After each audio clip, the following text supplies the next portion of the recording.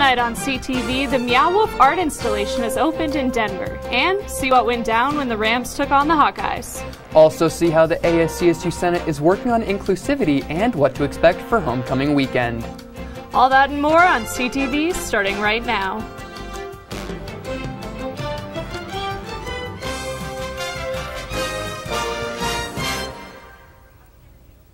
Good evening, Rams. I'm Robbie Patla. And I'm Ren Wadsworth. Thank you for joining us tonight. The associated students of CSU are required to attend the Pride Resource Center training to be more inclusive.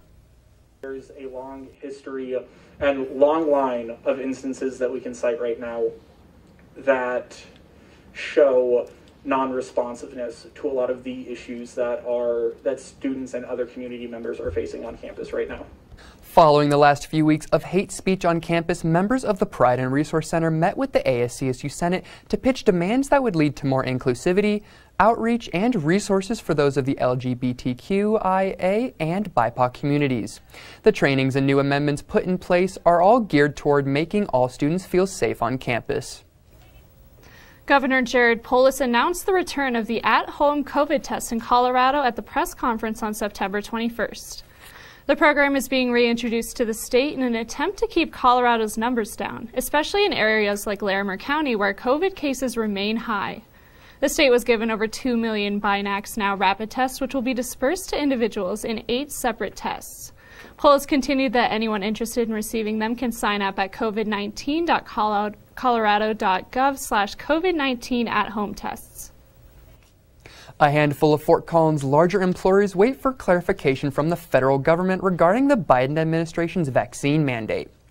Last week, the administration announced that it would require all private companies with more than 100 employees to require vaccinations or weekly testings.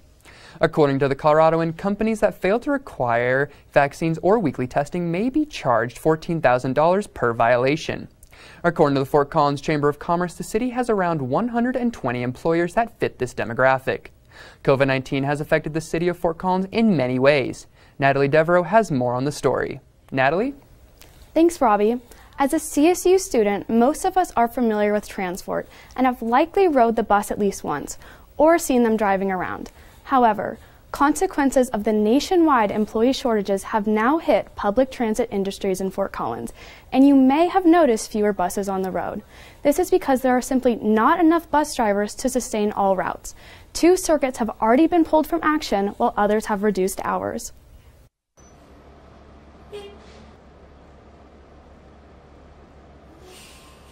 Usually the transport fleet is packed with riders, but since the pandemic, ridership is down 49%. They have also seen a major decline in employees because driving is seen as a high-risk job due to the exposure to so many people. The number of applicants that we get went from several a week to 0. The shortage of drivers has put enormous strain on the 91 current employees who now have to work longer hours and often overtime. They're very tired. It has an effect on morale for sure. In an attempt to ease the stress, Transport pulled 2 of its least traveled routes, 11 and 12, which each had less than 80 passengers per day, and now offer an on-call taxi service to fill in the gaps. But they are determined to preserve the routes that run out of CSU because students make up the majority of their ridership. Help connect, bridge being on campus and then also going into the larger Fort Collins community. Many students rely on Transport to travel around the city, which is an easy way for them to connect with the community. The sustainability is also about having community and supporting those around you. Transport's main goal is to serve Fort Collins residents, and they are trying to return to normal operations as soon as possible. And I think people caring for each other, caring for their community is how we get out the other side of this pandemic. Safety measures have also been implemented, like requiring masks, and Transport has 0 cases of drivers contracting COVID while at work. As things slowly begin returning to normal, Transport is seeing signs of just that, with 8 driver applications coming in last week. They hope to keep this trend going, and the agency urges anyone interested in working for them to apply at fcgov.com/jobs. Back to you, Robbie. Thank you, Natalie. Quick heads up for all students and staff who spend a lot of time on the south side of campus. Tomorrow, September 29th, the Path Through Heritage Arboretum will be closed from 6 in the morning to 6 in the evening.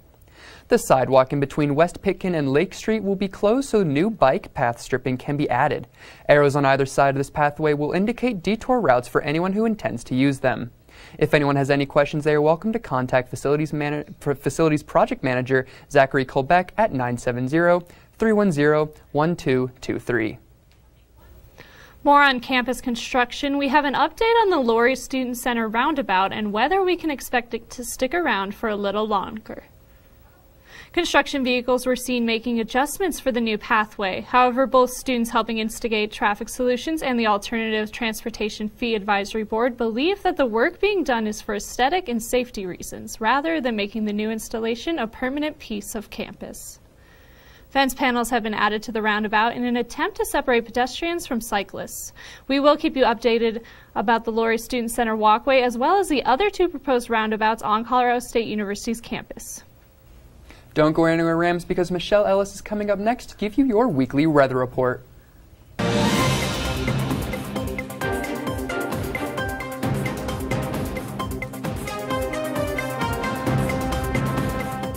Welcome back from the break, Rams. Colorado State University chemists have been given a $3 million grant to fight plastic pollution by changing the way we view recycling.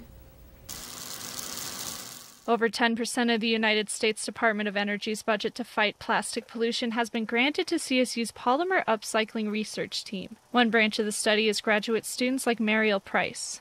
So about 600 million metric tons of plastic waste gets produced every year. And that plastic waste, by and large, winds up accumulating in landfills. The group, led by Colorado State University Professor Eugene Chen and in collaboration with researchers at MIT and Northwestern University, plan to reduce and reuse discarded plastics using circular polymers.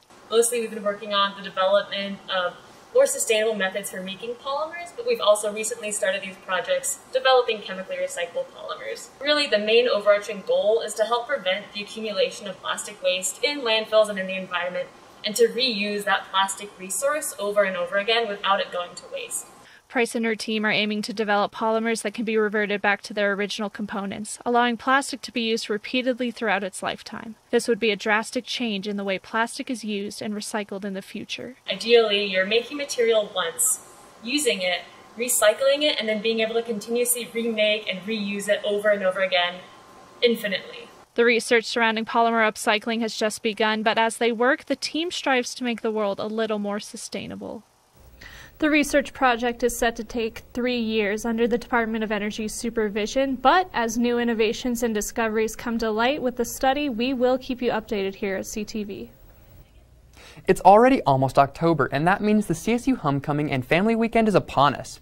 This 4-day event from October 6th through the 9th will include many events for all students, staff, their families, and alumni to enjoy. The events will kick off on the Wednesday with a CSU Trivia Night at alumni-owned Ryan's Sports Grill. From there, festivities for the week include the Distinguished Alumni Awards, the 5K Homecoming Race, and Friday Night Lights, where many can gather on the west lawn of the LSC to enjoy a bonfire, fireworks, and the lighting of the A. More events will take place throughout the week that all lead up to the homecoming football game against San Jose State. This year's homecoming weekend is sure to be loads of fun for Rams and their families. I am super excited to see the Rams show their spirit once again. I am personally most excited for, however, to see the A lit up because it has been a while since we saw that. What about you, Ren? Like you said earlier, I'm excited to see Rams out and about and showing their school spirit, but I'm just hoping it doesn't get a little too wild like it can at those homecoming games. Yeah, do that. And speaking of wild, Fort Collins wildlife rehabilitators rescued an injured goose from a mobile home park. Northern Colorado Wildlife Center responded to a call from a park resident who had seen the loose goose. When the response team arrived, the bird walked directly up to the group. Shortly after, the rehabilitators discovered the animal's wings had been clipped and it was being kept as a pet inside one of the mobile homes. No information has been released about the owner of the house, but the goose was later transported to Greenwood Wildlife Rehabilitation Center, where it will undergo treatment. There are an assortment of clubs around CSU for all Rams to take part in. However, this one may pique interest for those who love to travel. Junior Sydney Walsh introduces the Vicarious Travel Club. This is a club that'll provide students with a great opportunity to learn about how to budget and how to travel safely, what to do if you're in uncertain circumstances and who to go to when you're abroad, and culture barriers, language barriers, stuff like that. Through slideshows, personal stories, and other outlets, students will share travel experiences and collaborate together to create effective guides and plans they can use anytime they decide to travel, whether it be domestically or internationally. Who doesn't love traveling? If you love traveling, this is a perfect club for you. If you want to learn more about how to travel, what to do while traveling, great places to see, this is the club for you. You should join this club. Students interested in joining the Vicarious Travel Club can do so by either visiting Ramblink or emailing Walsh at sawalsh@colostate.edu. If you are looking for something out of this world, a new art installation just opened in Denver called Meow Wolf. Meow Wolf is an interactive art exhibition that tells a story that participants must piece together as they navigate the maze of displays. Meow Wolf has 2 other locations in New Mexico and Las Vegas, but every installation is unique to the location. The Denver shop is called Convergence Station and highlights things like interdimensional travel and galactic harmony. The 4-story art museum features the work of over 100 groups and individuals from Colorado and even showcases 20 Fort Collins artists. This includes CSU professor Cyan Tornatsky, whose film Where I Am When I'm Not With You is on display along with other creative films on loop in their in-house theater. Convergence Station in Denver is certainly a unique experience, but you don't have to rush to see it yourself because this Denver art show is on permanent display. Colorado State University launched a new effort to boost their already impressive 70% graduation rate by investing $11 million to close equity gaps. This building on progress that CSU has made over the last decade to continue to close gaps across socioeconomic status, race, gender, and other demographics. CSU's System Chief Academic Officer Rick Miranda said, quote, "We cannot achieve our overall student success goals without closing equity gaps," end quote. CSU plans to spread these efforts across all domains, including the Pueblo and Global campus, each with their own separate goals to help reach the overall goal. What is the overall goal, you ask? Well, according to Source CSU, the plan is to eliminate equity gaps for all demographics by 2027 and raise student success within that same period. Don't go anywhere, Rams, because Brandon Cruz is up next to give you the inside scoop on a sports team here on campus you may not have heard of yet. Stick around.